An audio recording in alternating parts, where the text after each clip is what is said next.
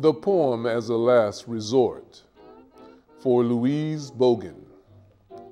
Women have no wilderness in them. They are provident instead. From Women Analysis. You put me in touch with that tight knot of irrational emotion, portrayed faithfully, you said, by the feeling experienced in the moment.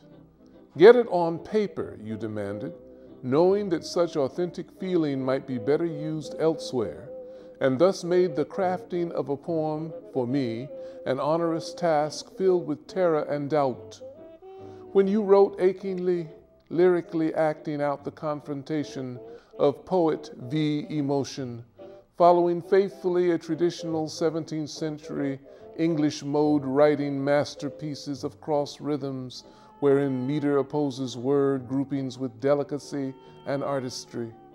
Such were naked exhibitionist proof in beautiful verse of the desperation in your world in the small, an authentic sign of the finality and exigence of betrayal and distrust, of the eager meaninglessness of love.